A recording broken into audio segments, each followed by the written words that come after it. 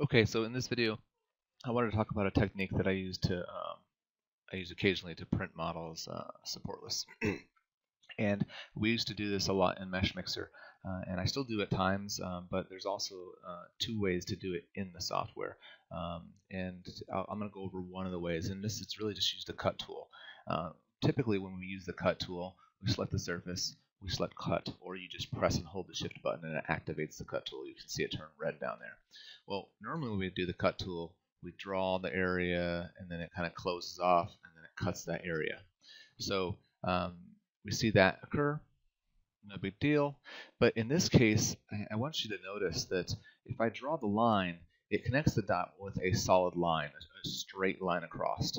So that's what we're actually going to do. We're going to harness that power to make a plane cut. So I'm going to hit Control Z to undo that. Now what I'm doing here is I'm trying to visualize a straight line where I want this guide to be, or this plane cut to be created. So I'm kind of trying to level from this custom to this to this. Now you can do it however you want, and the nice thing is you can always undo anything that we do in this process.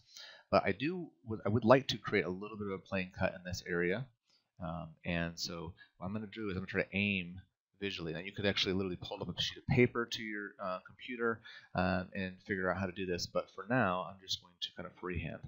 Now I am not going to try and make a straight line because that's never going to happen. But instead I can use the straight line that is created to seal it off. So I right click to undo that.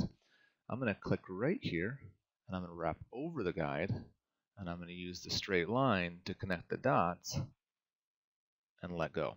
Now this doesn't always work, I'll be honest. Sometimes it leaves an open mesh, and if that happens then you're probably going to need to go ahead and export the guide and create your plane cut in Mesh Mixer, which is fine. It works, but ultimately the fewer softwares we can use in the process, the better. So we're going to go ahead, I usually like to try it here. If it works, great, I'm done. If not, I'll open up a Mesh Mixer and refine the process there. Okay, and so here's our guide. Let's take a look, and it is closed off. If it's not, it'll be very obvious. It'll be hollow in there.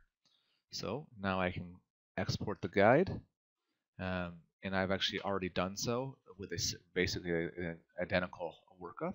And if we want to see how this would fit, we can click right here, and we can look underneath,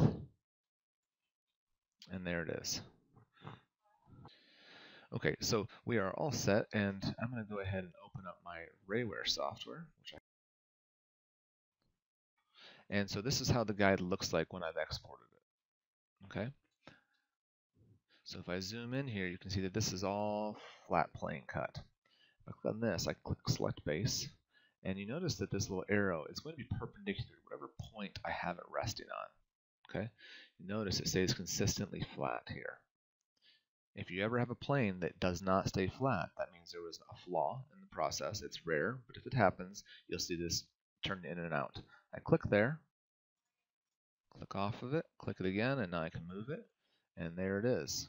It's ready to print. You can tell because you look underneath, you can see how it's sort of intersecting the base, and this creates let's turn the surgical guide material on.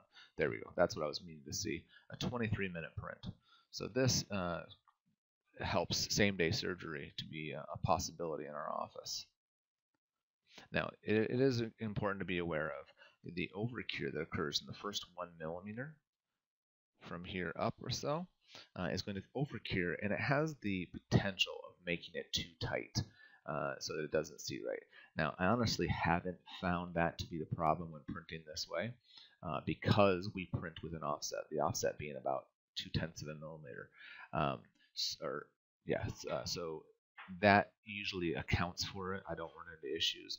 But if you're worried about that, you can, instead of doing this method, you can open up Mesh Mixer, do the plane cut, and extrude the areas. And I will show that in a different video. All right, hope this helps. Okay, so our print is done. Excuse our little bit crampedness. We're moving things around in the lab. But here is our guide. Pretty short and minimal. Okay. And here is our surgical. It's over there. Oh, here it is. Sorry. No, you're right. We have different, you can see we have DSG Dental Assertive Guide, gray, occlusal guard, and then another gray actually, because there's a lot more volume with the gray. So, it's really thin, so we've got to be super careful, but that also ensures the fastest print.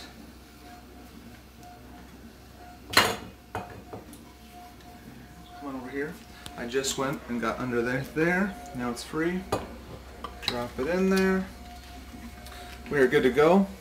I'm going to have Angie get this shaking for me, and then when we're all done shaking and cured, and as you can see, if I run this instrument across here, there's nothing adhered.